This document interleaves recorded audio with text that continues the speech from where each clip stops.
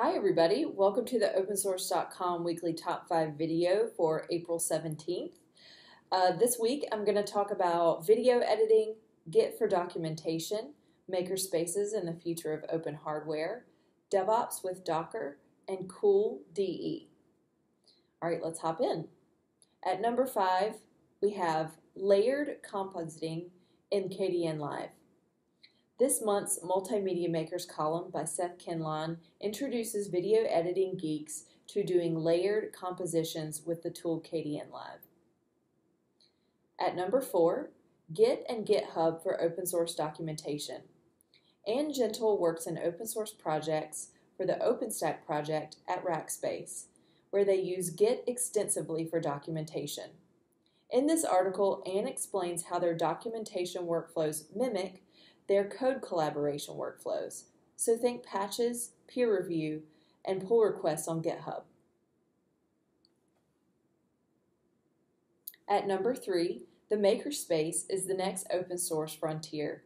In the third installment of Jono Bacon's 6 Degrees column, he takes a look forward into the future of open hardware with a heartfelt look back at his luck of having a computer as a child, and then at the present where he sees the potential for learning and growth of his own child with the tenets of open source that include a firm foundation in collaboration.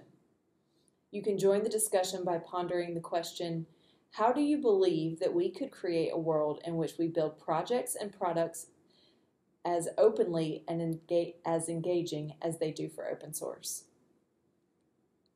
At number 2, modern DevOps with Docker. This question has been on the mind of many these days, and it's, is Docker production ready?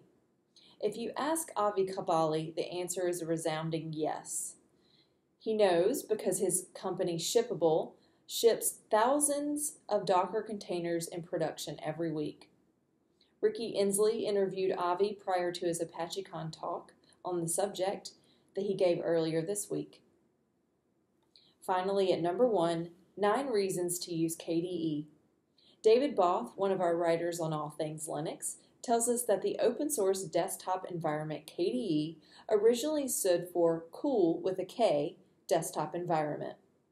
Though more forgotten these days, David gives us 9 solid reasons why the K in KDE should still stand for Kool.